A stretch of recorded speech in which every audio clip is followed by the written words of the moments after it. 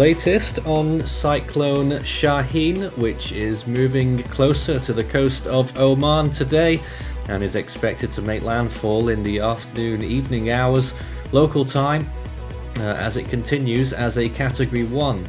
The good news is we haven't seen much strengthening. It's still at 80 miles per hour and a pressure of 974 millibars, contrary to what one of the models said yesterday, and more than one actually, about it reaching at least Category 2 status.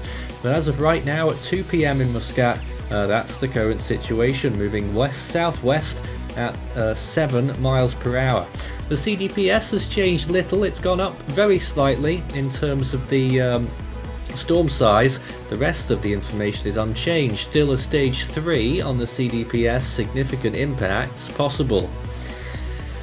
Looking at the storm right now, there it is in relation to the coast and its wind field, showing that tropical storm conditions could be reaching the highly populated areas around Muscat and Saham nearby.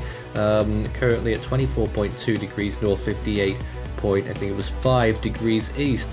63 kilometers only from Saham, 66 from Muscat, the capital of Oman, 147 from Saham further up towards the west, 161 from Sohar, and 253 from Al Ain over the border in the United Arab Emirates. That's well inland, but all of those areas could receive significant rainfall totals, and that could be a big defining part of this storm. Obviously the area that we're in, of course, a very dry part of the world.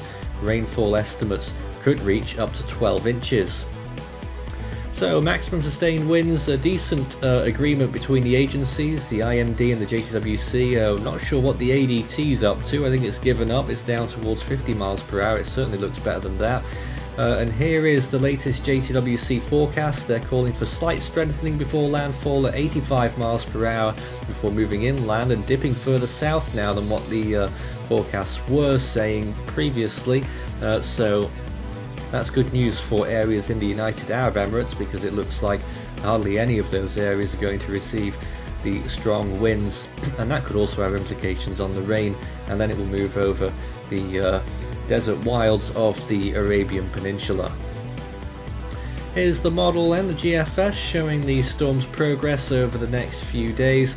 You can see it's traceable for a while before disappearing from the face of the earth, but there it is making landfall and then moving inland rather broad there after it does so.